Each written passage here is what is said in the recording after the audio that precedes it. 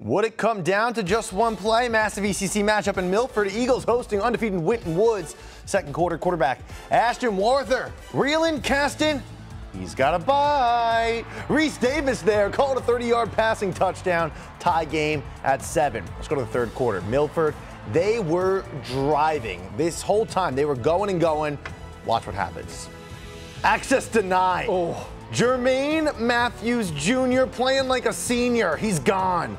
94-yard pick six, the second interception for a touchdown this game. Winton Woods stays perfect. 28-14 the final.